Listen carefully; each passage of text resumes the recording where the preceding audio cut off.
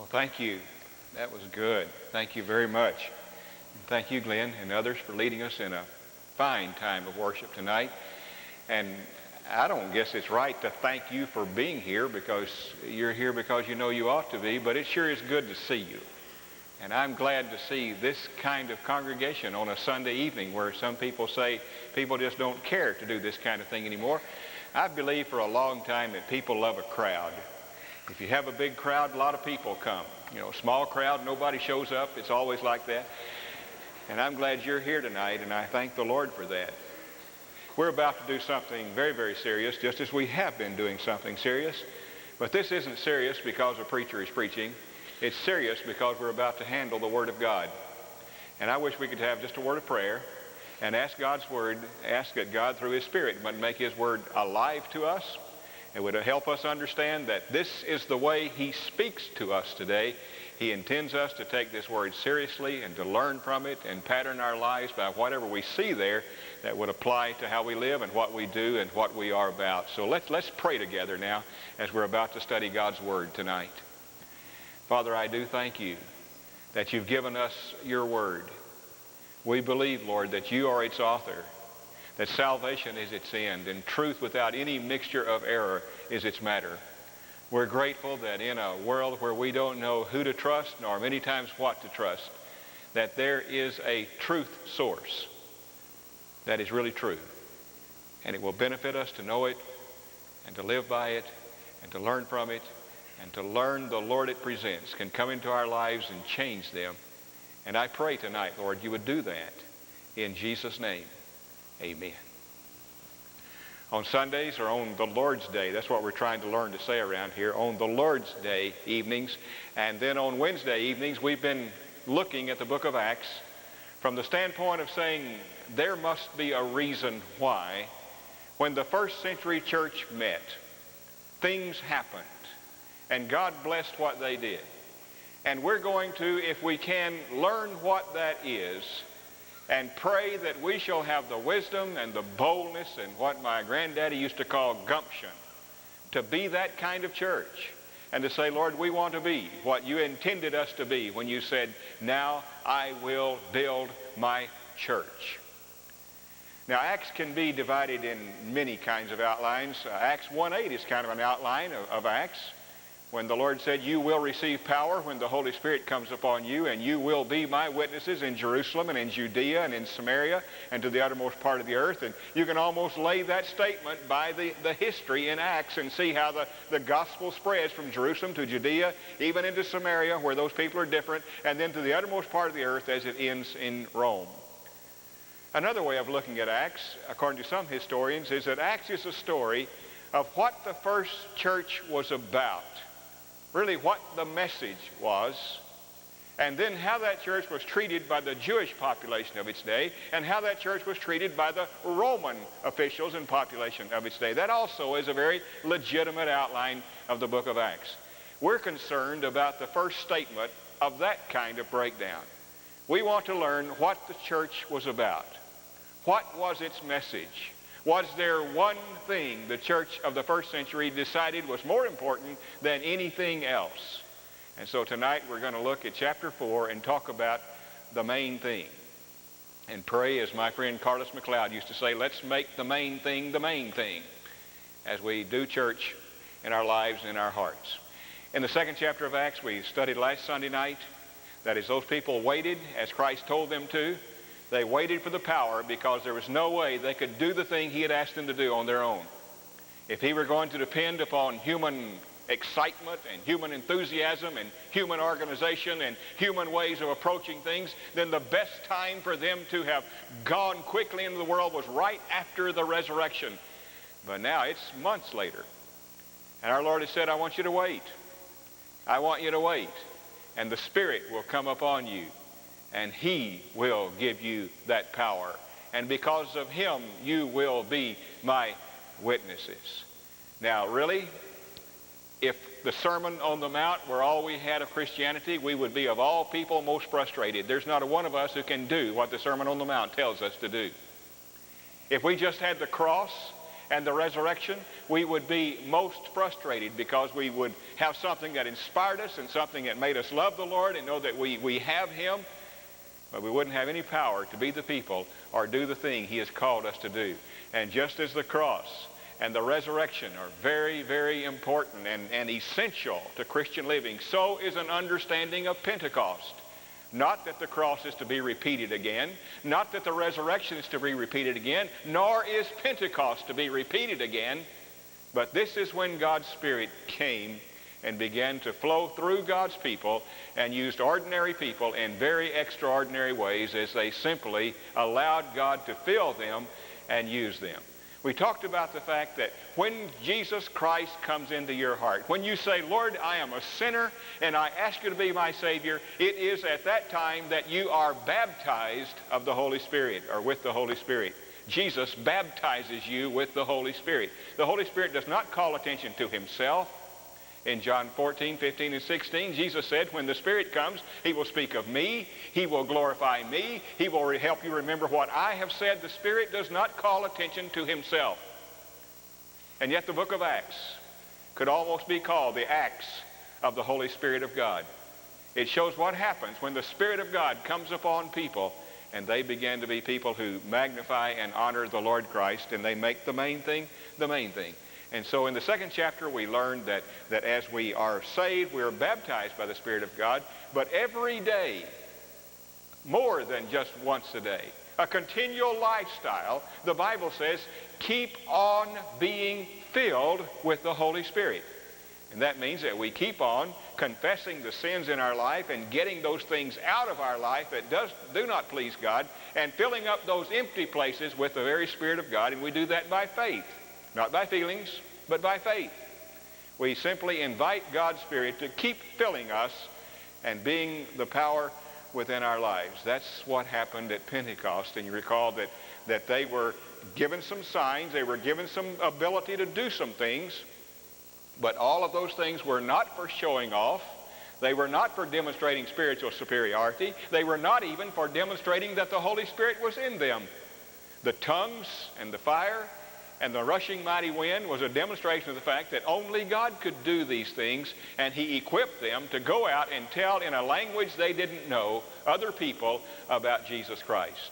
The equipping of tongues was not a thing for spiritual superiority or to indicate that the Spirit was in them. This gift of tongues was simply for communicating the Word of Christ so it could be heard. Now Wednesday night, as we met in prayer service, we studied Acts 3. And saw there how that after this meeting had happened, as they were going to the temple, they met this beggar, and there they demonstrated the power of the Holy Spirit that was within them. They very clearly made it known that this was done not with their strength, but with the strength of Jesus Christ, that all of this was about Christ. And so Peter once again preached a sermon, and he told them that this was because of Christ, that this thing had happened. And now in chapter 4, we're going to learn about the main thing. A church should know why it exists. A church should not be like the cowboy who jumped on his horse and rode off in all directions. We simply cannot do everything good that ought to be done. We cannot try to do everything good that ought to be done. We make ourselves nothing more than very weak mixtures of an attempt to be another giant kind of civic club of some kind. We need to know, what is the church about? What is the main thing? As we study this first century church, we learn that if we pay attention, because it's on almost every page. Now beginning in chapter 4 in verse 1, it says, the priest and the captain of the temple guard and the Sadducees came up to Peter and John while they were speaking to the people. They were greatly disturbed, because the apostles were teaching the people and proclaiming in Jesus the resurrection of the dead. They seized Peter and John, and because it was evening, they put them in jail till the next day. But many who heard the message believed, and the number of men grew to about 5,000. So here the church started at 3,000. Now the church has grown to 5,000. I told the group on Wednesday night that Forbes magazine, you know that Forbes is a business magazine. In an editorial in Forbes magazine, the editor said, this is a day when we desperately need a word from the church. And when we turn to the church for a word, all we hear is an echo of our own voice. We need to give the world the word from God.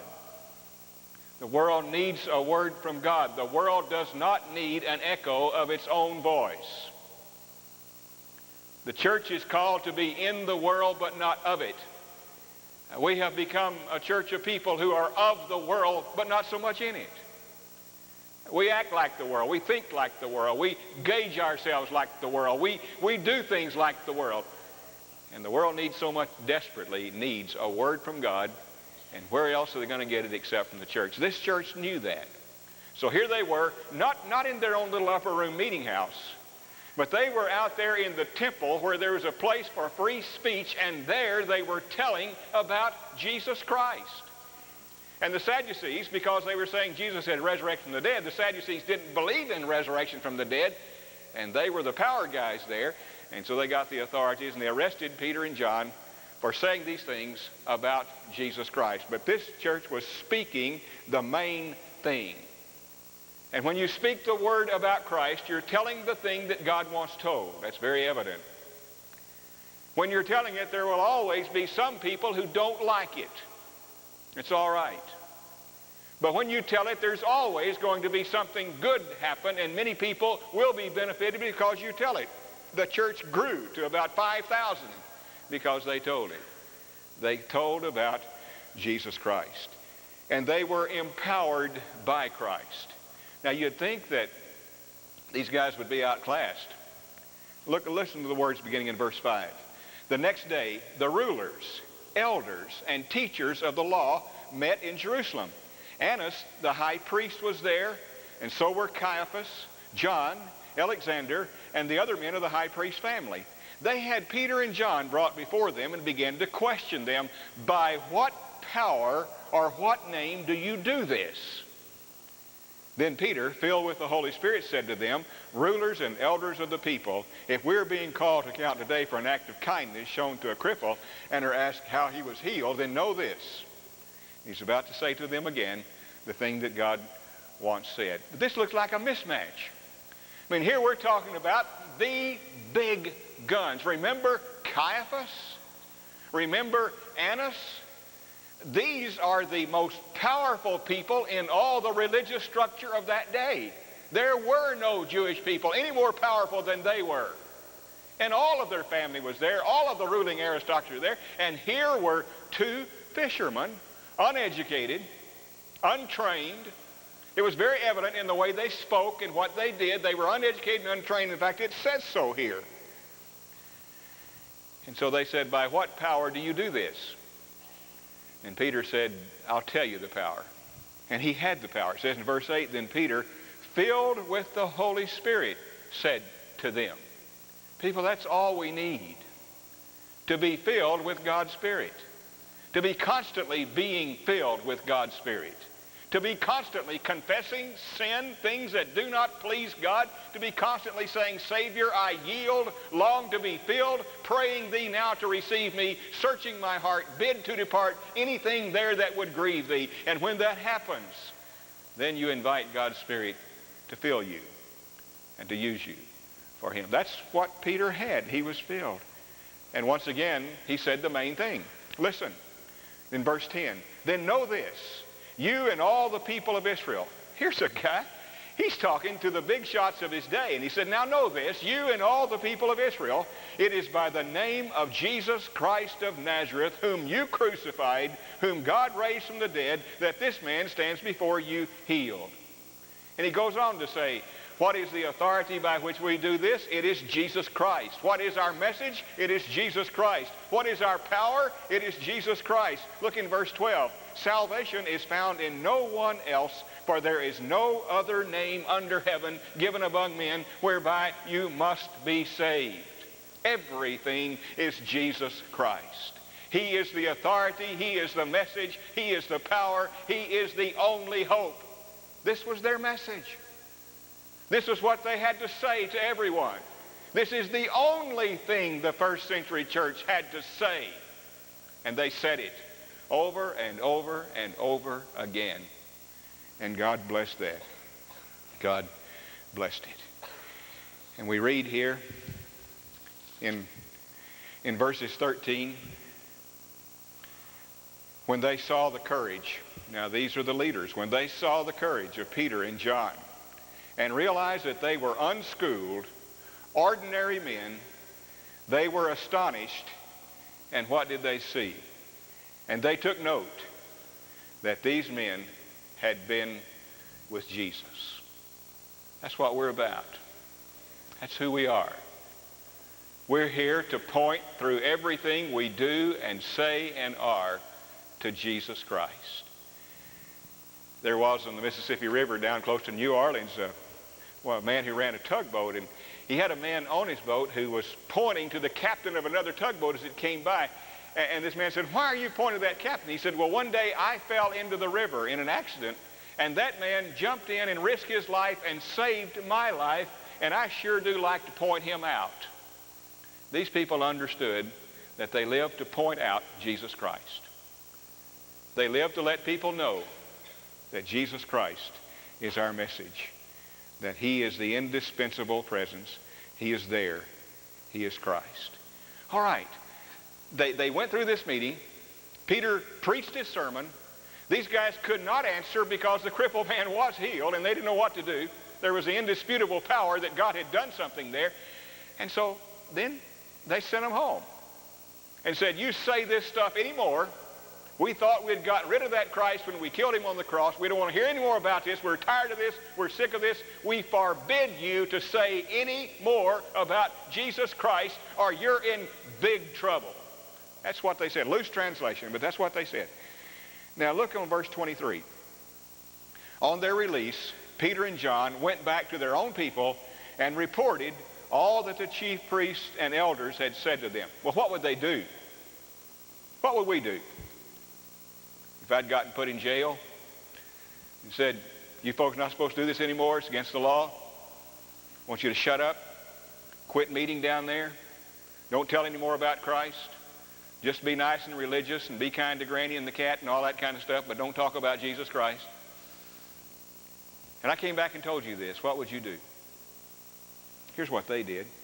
When they heard this, they raised their voices together in prayer to God. And they said, "Sovereign Lord, you made the heaven and the earth and the sea and everything in them. You spoke by the Holy Spirit through the mouth of your servant, our father David." In verse 27 it says, "Indeed, Herod and Pontius Pilate met together with the Gentiles and the people of Israel in this city to conspire against your holy servant Jesus, whom you anointed. They did what and only what your power and will had decided beforehand should happen." They said, "Lord, we know they didn't do anything you hadn't already decided would happen. And now, Lord, consider their threats."